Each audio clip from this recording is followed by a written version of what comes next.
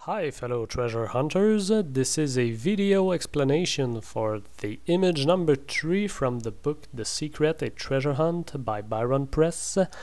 We have finally found the solution for this image, and the solution is to be found with the verse number 2. So pretty sure you will be as much convinced as I am at the end of this video that the cask is really buried where I say it is.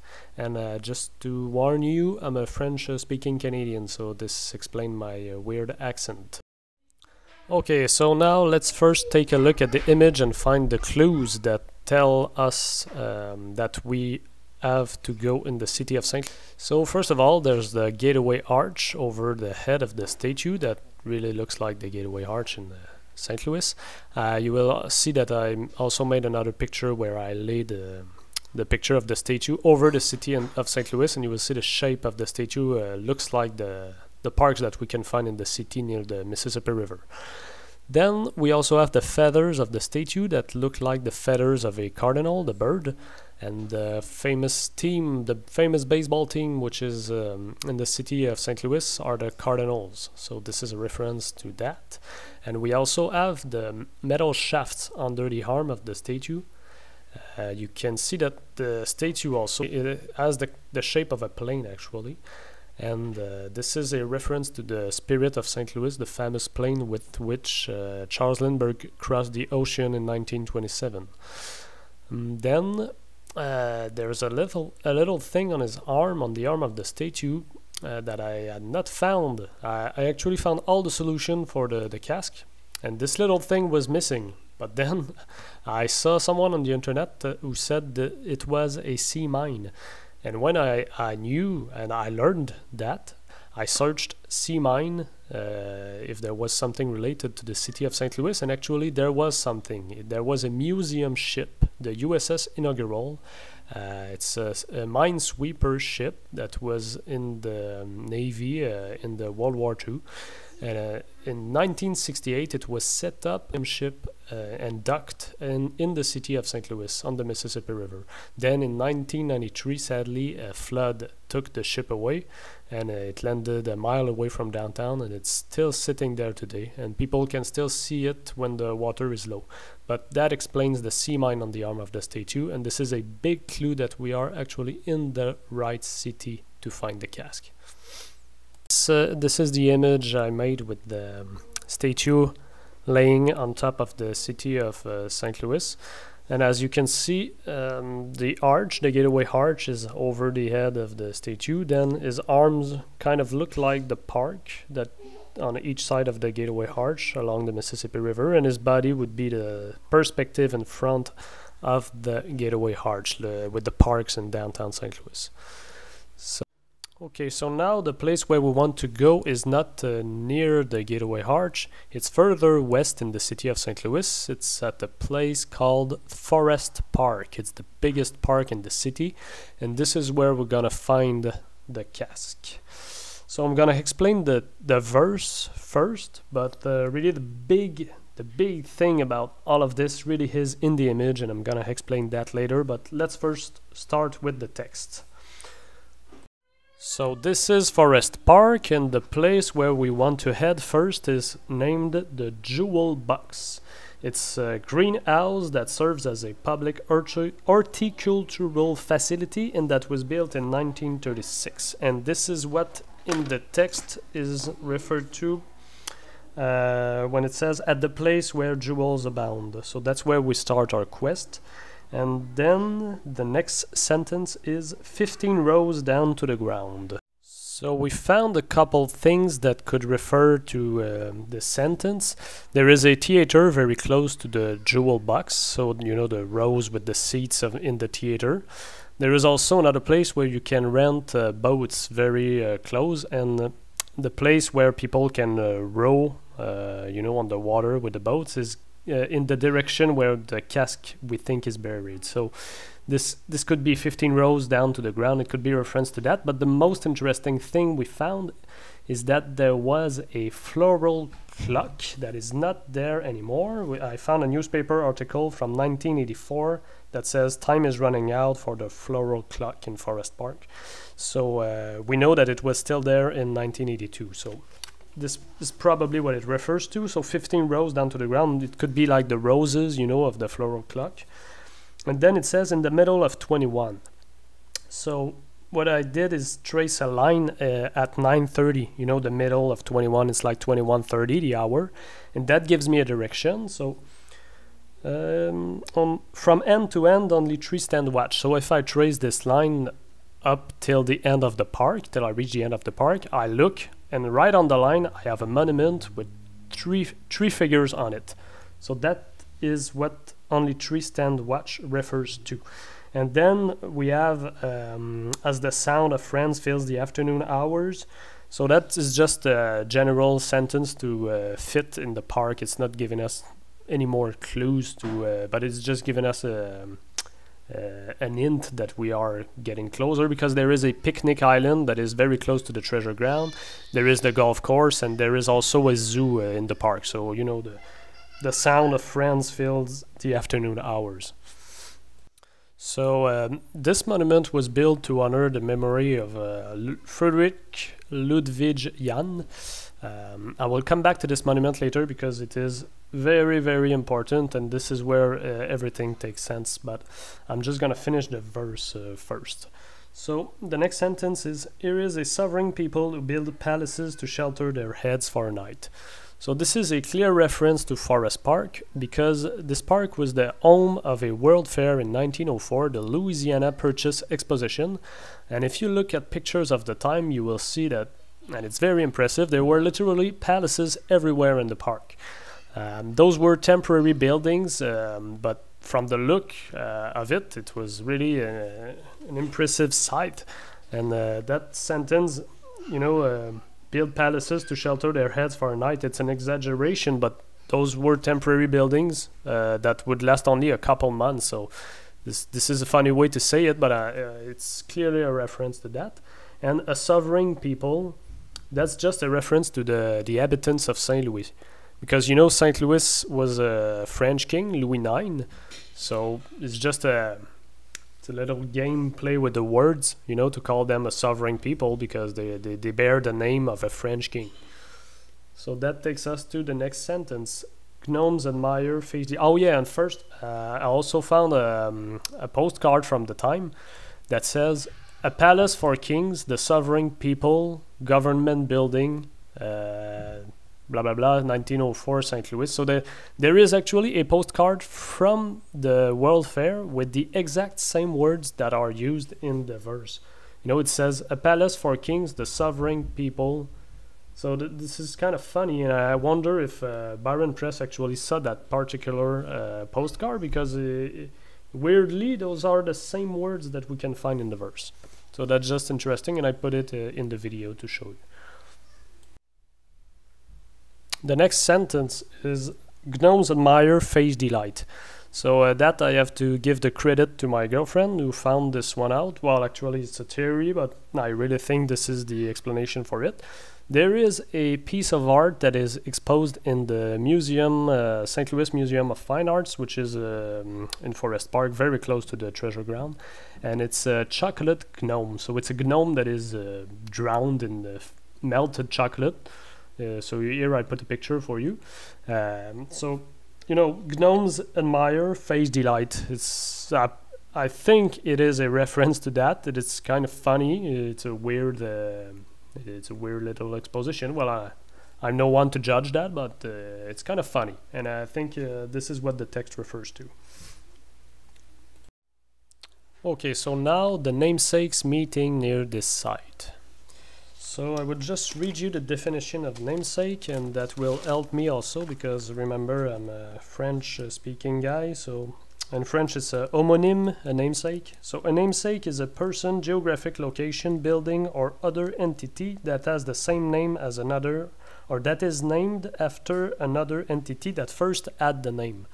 So in the city of St. Louis, the things we can call namesakes, there are three that I found. There is the Apotheosis of St. Louis, the big statue in front of the St. Louis Museum of Arts. There is the old Basilica St. Louis near the Gateway Arch, and there is a newer basilic, I think from the 1910s or 20s, closer to Forest Park, which is a big cathedral, Cathedral St. Louis also. So what I did is I traced lines between the two cathedrals and the Apotheosis of St. Louis, and by doing so I happened to pass very close to the treasure ground, the Ludwig Jan monument, the Friedrich Ludwig van monument. And also what is funny is I get, with the shape I get from doing that, it really looks like the exact same shape that we have on the little clock on the image from the book. So that is very interesting. And now where it and also if you look namesake St. Louis on Google images, you will see that this is people refer to the statue of St. Louis in front of the museum as a namesake for the city. So there are a couple of references for that. So that is a good clue that we are in the presence of what we are looking for. And now what is very interesting, and now you will understand everything, is that the namesakes meeting near this site has a double meaning. It's a pun intended, and I will explain that all to you right now. So that takes us back to the Friedrich Ludwig Jan monument, and when I was trying to solve the cask, I had a good feeling this was the spot. This looked like a good spot to bury something. It's a little bit secluded, it's monumental, it's weird, and I was attracted to it, but and everything was pointing toward it, but I really could not find anything on the picture that related to the monument. I was trying to see it from behind, and I couldn't find it, but finally it hit me. You will get it too. This is a little play with the word. When we say the namesakes meeting near the site, this is also related to this statue. And this guy, Friedrich Ludwig Jan, is considered to be the father of gymnastics. Nothing less than the father of gymnastics. And if we take another look at our image number 3 from the book The Secret, we see the statue with the arms extended on each side of it, and it's actually doing a movement, a gymnastic movement, a very well-known gymnastic movement. It's doing the iron cross. The iron cross. If you look at it, gymnastic iron cross, you can search it on Google Image, you will see what it looks like. This is the exact same movement that our statue is doing. And if you look at the image, you will notice that the drawer was kind enough to put the rings. The rings are under the arm of the statue here. I pointed them on the image. And there is also this other figure on the other side of the statue, which looks like it's doing a rhythmic gymnastic movement. So those are the references to the father of gymnastics from the statue. Now there is another meaning. The double meaning here is very interesting, and if you read about Friedrich Ludwig Jan, you can search and read about him on Wikipedia, you will find very interesting things. And if you search iron cross, not gymnastic iron cross, but just iron cross, you type that in Google Images, you get something else, you see?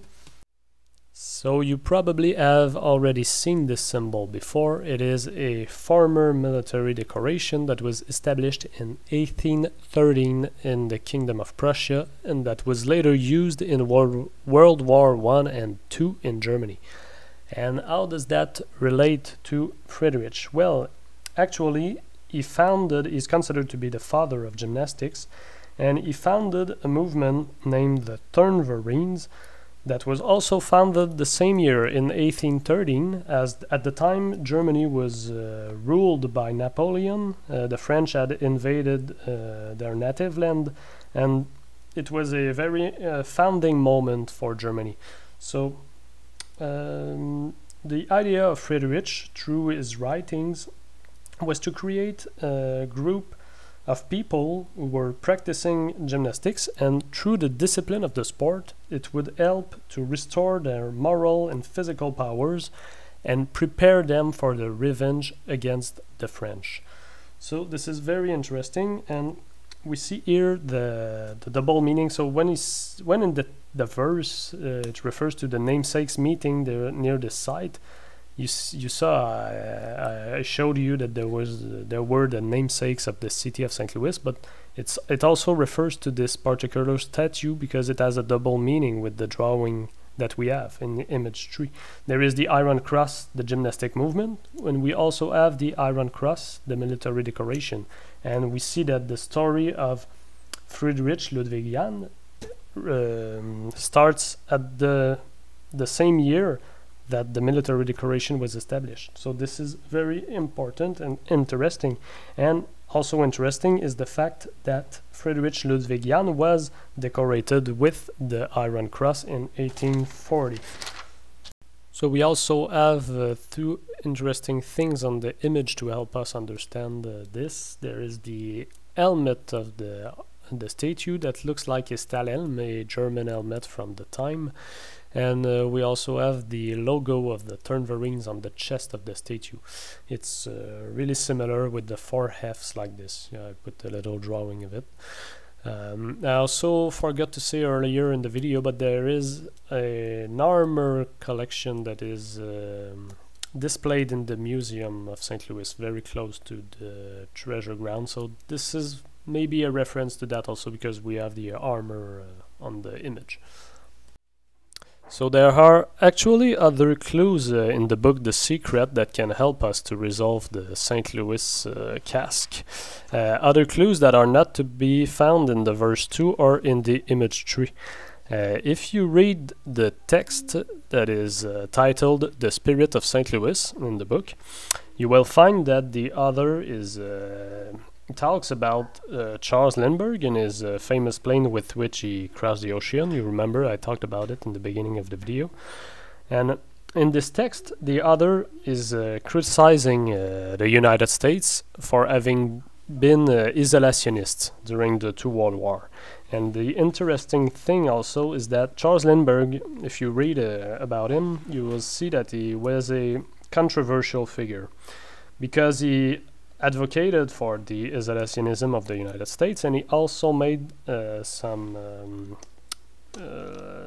statements about the Jews at the time. So this is very interesting here, because we get that this text, The Spirit of St. Louis, is exactly like the statue of Friedrich Ludwig Jan, because you know, with his story, we see that he is also considered to be a controversial figure, because he is at the root of the German nationalist movement, and he had good reasons at the time to start his movement, because Germany had been conquered by Napoleon, and he wanted to restore national spirit and reconquer their territory, but with the time we know that nationalism in Germany led to the Nazism, so this is why he's kind of a controversial figure. So we have the text The Spirit of St. Louis, with Charles Lindbergh being a controversial figure. We have the statue of Friedrich Ludwig Jan in Forest Park, considered also to be a controversial figure, both for similar reasons about the same part of the history.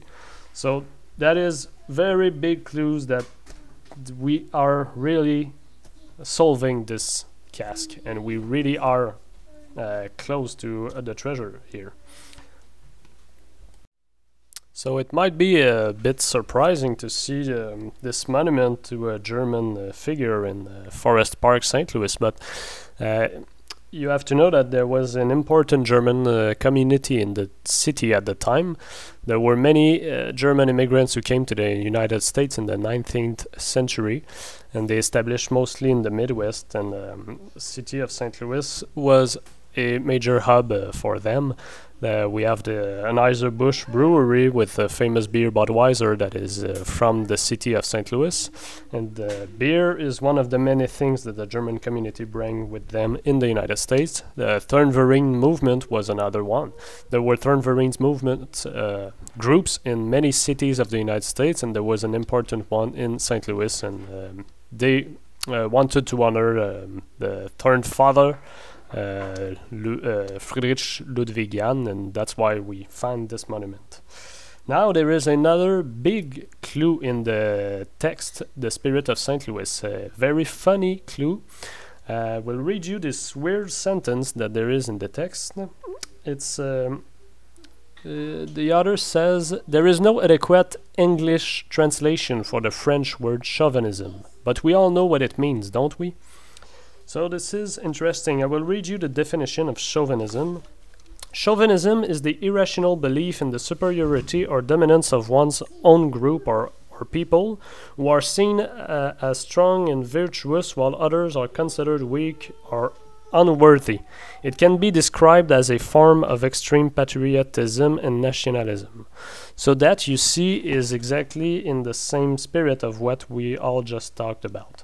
You know, we related to Nazism and things like that, so this is interesting. But the very interesting thing, it's chauve, like chauvinism. Chauve in French means bald, and as you can see, the statue of Friedrich Ludwigian, well, the man is bald. So there is another little play with the words here. There are many little play in the words actually with all this casque, but that is another big clue that we really have find the solution.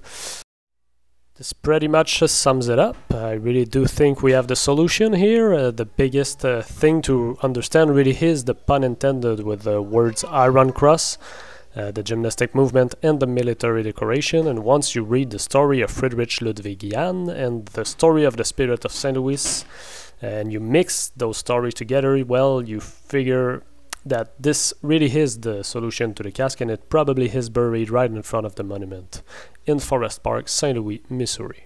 So we probably missed a couple little details because there is just so much things to be seen in those fantastic pictures from the book The Secret. So, but anyway, if you think we missed something that you find interesting, well, just feel free to contact us. I would be interested to know it. So thanks for watching. Bye-bye.